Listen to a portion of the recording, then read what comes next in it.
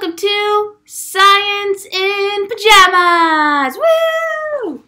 Alright, so, since I don't know when we're going to be going back, I thought I'd start making some review videos to help you guys out. And since, you know, we're kind of self-quarantined and all that, why be fancy? Pajamas. Because if you're comfy, you're happy. I firmly believe that. Now, to remind us of some of the material, we're going to start by talking about what is DNA structure. Now, DNA is our genetic molecule. Sorry, I got a little fluffy guy here. So DNA is our genetic molecule. That means it passes on hereditary information from one generation to the next. Let's talk a little bit about DNA. The structure of DNA, don't start barking. The structure of DNA is a double helix. Hey, no. Want to say hi for the camera? Come on. Thank you. So we have double helix, means two strands twisted together. So, whee, whee. And then they connect in the middle. So that is our DNA molecule. Now it's really super duper long. But let's talk a little bit about how it's made up. You notice that it's kind of looks like a twisted ladder. So if we were to take DNA and straighten it out, it would kind of look like this. Now again, still kind of looks like one thing, but if we were to separate it,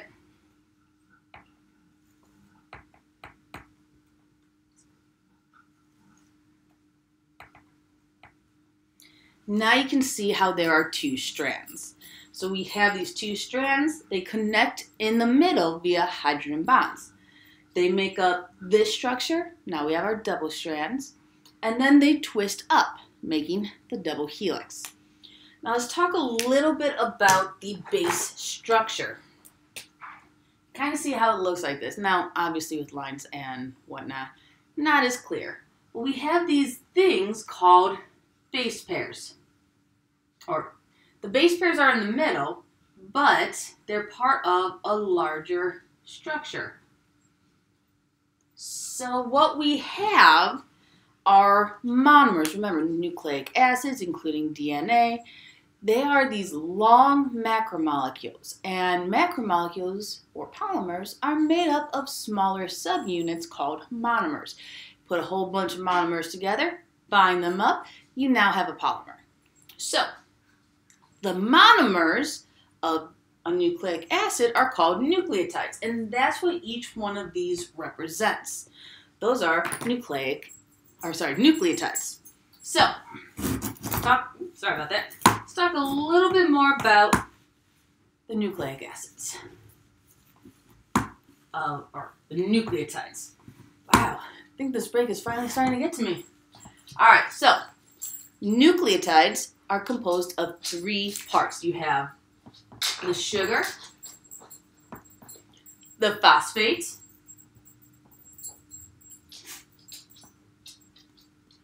and the nitrogenous base. Now before we really get on with the base, because that's going to take the most amount of time, let's talk about the sugar phosphates. They are located on the outside of the DNA. We call the two outer parts sugar phosphates backbones because what happens is you have alternating, let's say that is the DNA, here are the bases in the middle. What you have are alternating sugar phosphates. The sugars connect up with the bases. So S is for sugar. And then you have phosphates connecting up the sugars. So that we have alternating sugar and phosphates. I know it's kind of hard to see because, you know, little writing, big screen, but you get the idea. I'll do a blown up version of it later. So those are on the outer ends. The question is, what about these inside ends? And that's where the bases are. So since we have two strands and they're paired in the middle, we see this thing called base pairs. Now bases, very cool little things. There's 4 of them in DNA: adenine, guanine, thymine, and cytosine. Now, we can split those 4 up into 2 groups based on their overall structure. We have purines, which include adenine and guanine. And then we have the pyrimidines.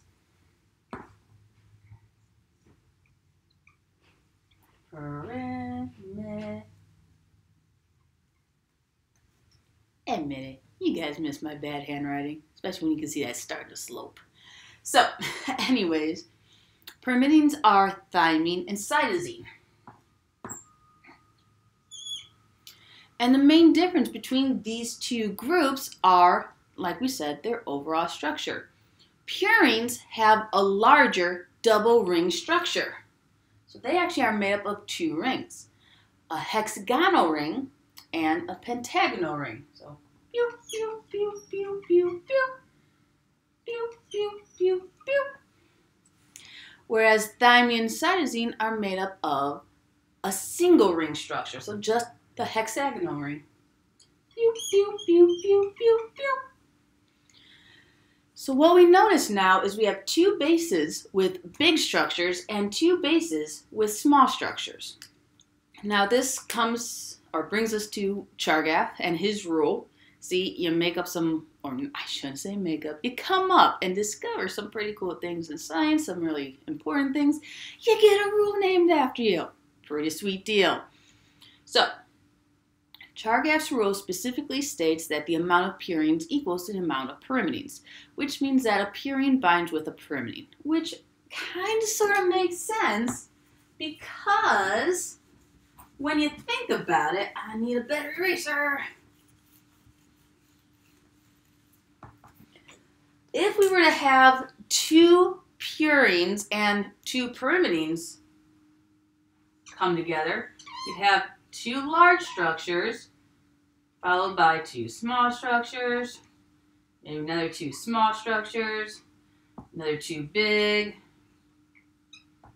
So the big ones represent the purines and the small ones represent the pyrimidines. Now if we were to do that, the sugar phosphate backbone would experience an incredible amount of stress because it has to change its shape. It has to actually stretch its bonds, and we can't have that. It would be too stressful on the bonds, and it would actually likely result in the DNA falling apart, which is bad. So instead, what happens is if you have 1 purine with 1 pyrimidine, that means you always have a big and a small base together. How they line up, big first, small first, big first, doesn't matter. But when that happens, you'll now notice that there is not as much stress on the sugar phosphate backbones because it's nice and smooth and even. So that really does help out. So that's why we tend to see a purine and a pyrimidine. Next question should be, well, Miss Komar, why does adenine have to bond with thymine? Why can't it bond with cytosine? Very simply, bonds. Hydrogen bonds to be specific, and exactly the number of hydrogen bonds. Purines can form, or I should say the bases can form a different number of bonds. This purine, adenine, can only form 2 hydrogen bonds.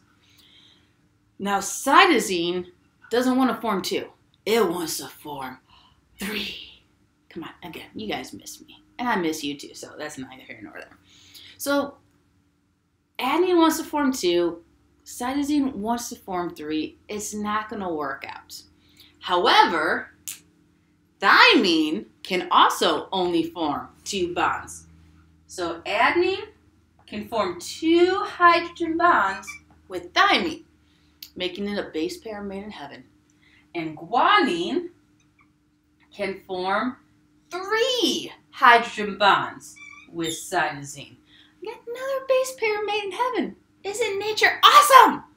All right, so that's why we always see adenine bonded with thymine and guanine bonded with cytosine. Now let's talk a little bit more about the overall structure. Now we talked about the portions and the bases and all that fun stuff. Komar really needs a better eraser. I promise for my next video, I will have a better eraser.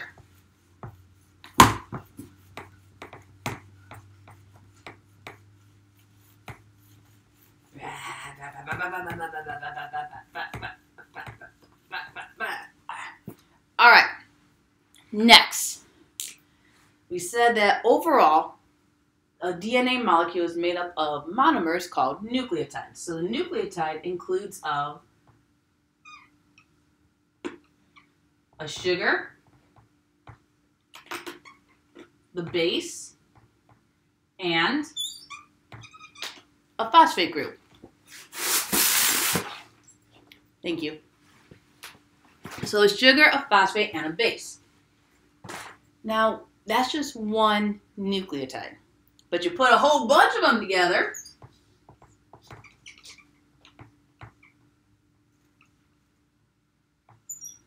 and by whole bunch in this example, we're just going to say 3 because, well, I'm the one drawing it.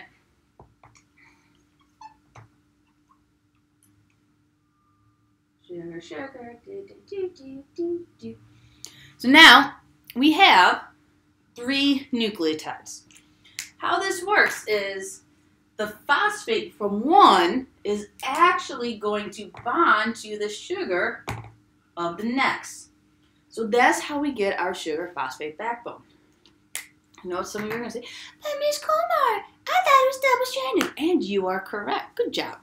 So that means that we have this strand, and we have to put the other strand opposite it. Now remember what we said about this strand is the bases are paired in the middle. So we have our hydrogen bonds. Since we have nondescript bases, I'm just going to leave them as just one line to signify the bonds. Depending on which bases, though, like we said, we have different bonds. And then we'll have our bases from the other strand hydrogen bonded in the middle with the bases from this first strand. Now, we have to have the sugar. Keep in mind, we had phosphate top, sugar base. But if we were to do that here, if we were to have the phosphate up here, it actually wouldn't work. What it has to do is, if you're wondering, but Miss Komar, why is that? Let me show you. First, let me draw it, and then I will show you why. So we have, and yes, Miss Komar is drawing the letters upside down for a reason. You'll see why in a moment.